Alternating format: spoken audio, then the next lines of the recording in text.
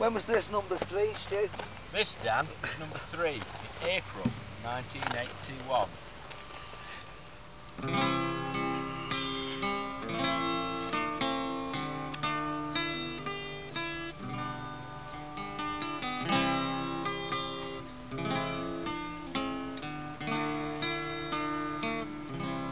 I'll never forget, first day at the pit. Me and my father worked a 72-hour shift, and then we walked home 43 miles through snow. It was bare feet. Huddled inside us clothes made out of old sacks. Eventually, we trudged uphill until we could see street lights twinkling in our village. My father smiled down at me, 3 icicles hanging up his nose. "Nearly home now, lad," he said. We stumbled into house and stood there freezing cold and tired out, shivering and miserable in front of meagre fire. "Any road?" my mum says. "Cheer up, lads.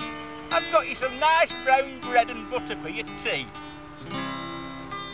My father went crackers. He reached out and gently pulled my mum towards him by the throat. "You big ugly idle ugly warts," he said. "You great useless spawny-eyed parrot-faced wazzard." He had a way with words, me father. Been to college, you know.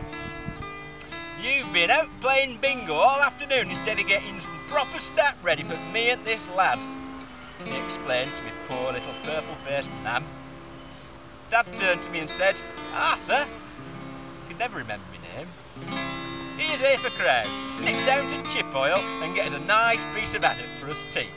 And cannot live by bread alone." He was a real tater, me father. He said of our working folk should have some dignity and pride and self-respect, and as how they should come home so warm and cheerful, and then he threw me mam on fire. We didn't have no tellies or shoes or bedclothes. We made us own fun in them days.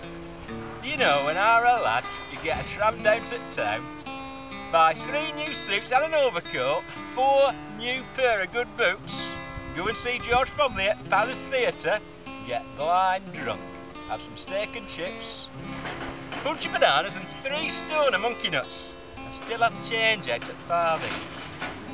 We had lots of things in them days that they haven't got today. Rickets, diphtheria, Hitler. And bye, we did look well going to school with no backside of those trousers and all those little heads painted purple because we had ringworm.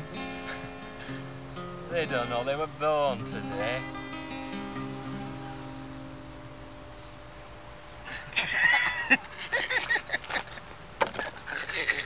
Aye.